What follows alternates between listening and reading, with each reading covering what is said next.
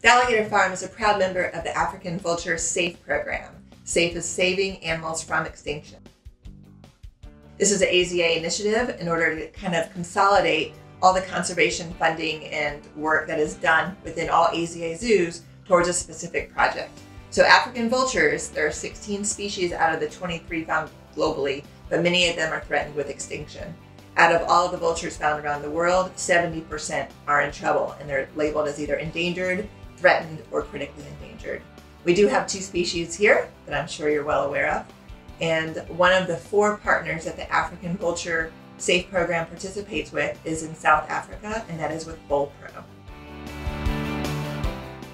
I was lucky enough to travel there last fall and have an amazing experience spending time at their facility for 2 weeks. Not only do they rescue and rehabilitate Cape vultures and other species as well, but they also do a lot of work with toxicology work and other types of research and observations of colonies. So I was able to go out and spend time looking at nesting colonies and counting vulture chicks and adults from very far distances on these shelves of giant mountains really far away.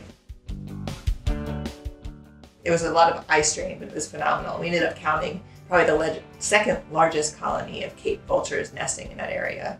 Took 3 days to count them all.